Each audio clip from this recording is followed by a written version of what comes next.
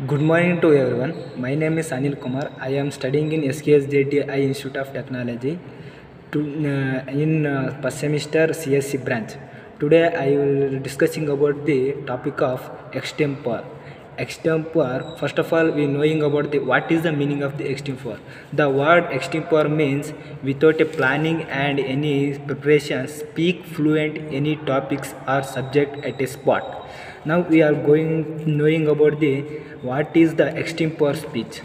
It is a well prepared speech that relies on a research, clear organization and practice delivery, but it is neither read nor normalized. Now I think we are having a one doubt, that is how to speak without any preparation and without any planning fluently at a spot. That is, I clear that the question through explaining about role of the extempore speech and tips for the extempore speech. Now I am going to the role of the extempore speech. In role of the extempore speech, there are some topics are there. First point is ability to thinking of the feet. Since the candidate is required speak on the spur of the moment, it gauges the candidate's ability to think, organize and speak there and then. Second point is idea of generation. The biggest challenge in extempore speeches the come out with a quick sequence of the idea. Even assumes even strong preparations because of the limited time available for the task. Third one, language presentation.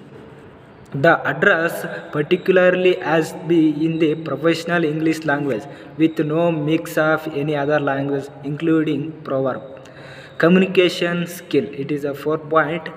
Communication skill is the one of the best role in extempore speeches. And last one is over presentation skill like body language, confidence, and poise and composure. These are the also important in role of the extempore speech. Now I will going to discussing about the tips for the extempore speech. There is also some tips in extempore speech. First point is quick mental thoughts process. Second is keep the pace equal. And third one is practice for a minute. Fourth one is keep it very short and sweet and mind mapping. Last one is gain knowledge. If you become the if you want to become the fluent extempore speaker, gain knowledge every day and every moment. In the last end of the topic, I give a suggestion, that is doing everyday meditation. It is good for the everyday life, and it is improving mind stability, and it is improving your concentration level. My topic is over. Thank you to everyone.